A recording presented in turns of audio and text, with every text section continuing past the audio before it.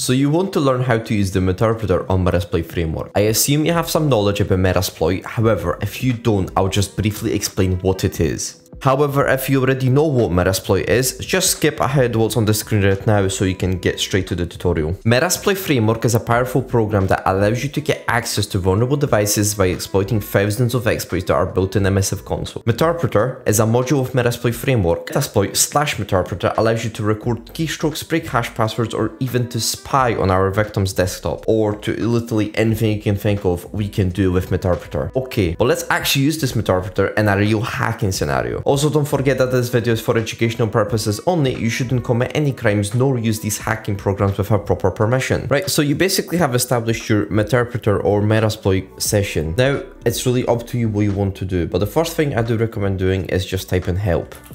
Help will give you thousands and thousands of options that you can literally do within a second. One of my favorite commands is to type in PS, which lists basically all the processes running on the computer. Now, if you're really bored, what we can do is we can kill some of the processes, right? Okay, so let's actually kill Google Chrome. So if I type in 3824, what it does, it actually killed Google Chrome on computer, right? If you type in PS again, as you can see, there's no more Chrome, right? Chrome is nowhere to be found. So it is a very powerful command. Remember how I said that you can get hashes from the basically user accounts or from the computer? Well, if you type in hashdump and Meterpreter, so with these hashes, what we can do is I can basically use them and log in if I was to obviously crack them in the first place. If you were to crack them, you could get plain text passwords, which then you can use to log in or steal files or whatever you can really think of. Now, very important commands I want to show you when it comes to Metasploit. Right now, if I was to press Ctrl+C, what I would do is I would cancel the session. But the thing is, if you type in BG, what it does, it basically backgrounds the session, which means we just put in a background and it's like on a standby. But what happens if I want to go back to the session? Well, if you type in sessions, what it does, it shows you all the active sessions, right? So as you can see, it tells you the ID, tells you the payload, tells you what computer it is with the user, along with the IP address, right? So if I type in sessions 1, and as you can see, we're back into sessions, right? So very simple. So just to clarify, BG sessions 1, and we're back on track, right? Help, there we go, right? Easy peasy lemon squeezy. As you can see, also Metasploit allows you to spy on your victim's desktop. Basically what I'm doing right now is I'm spying, and everything I do, it basically just pops up, right? I'll show you right now. And as you can see, we're back to our desktop. So a very powerful command, which means you can basically spy on our victim. You can do whatever you want. Now, one just important thing I want to show you is that you can create users using Meterpreter, which is actually absolutely fun. I love doing this.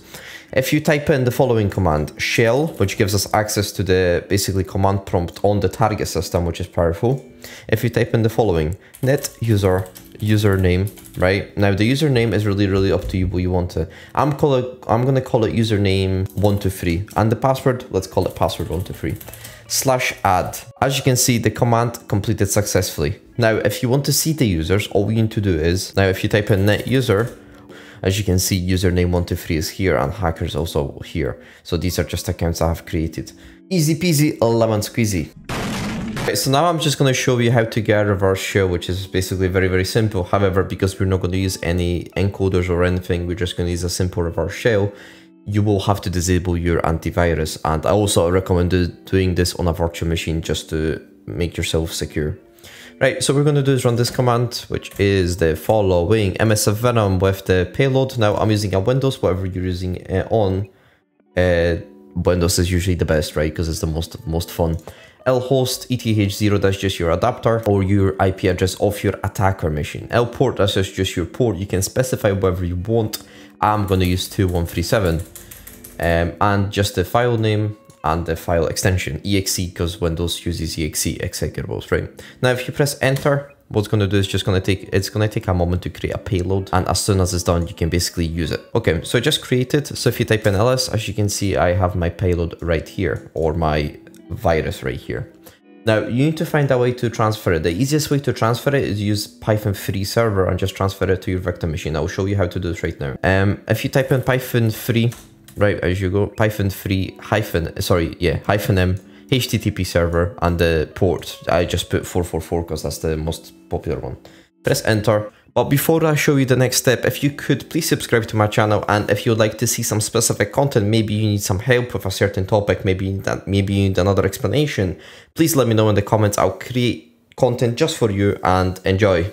Oh, I'm already using a server, so we're just going to actually add in the server then. Okay, so because I'm already running a server, I don't need one, right? So if I just come to my victim machine, right now, all you need to do is type in your attacker's IP address. So for me, it's HTTP 192.168.88.139, and the port number. Port number is very important. You need to put it 4444, right? So 4 4s.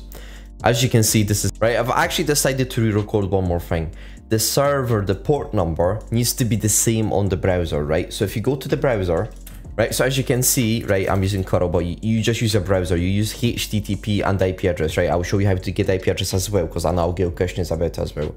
So if you put basically the IP address at the port number, you'll get your Python server, right? Now to check your IP address, all you need to do, it matters what you're really on, but if you put IP address show, it basically shows your IP address, right? This is your IP address. This is what you're looking for. ETH0, INET. This is your IP address. So this is your attacker's IP address, and this is what you use to access the Python server to transfer the virus. And also this is what you use to access to get the listener on, right? So you need to put this IP address in the MSF console as well. Hope I clarified everything. Hope I don't get any questions about IP addresses.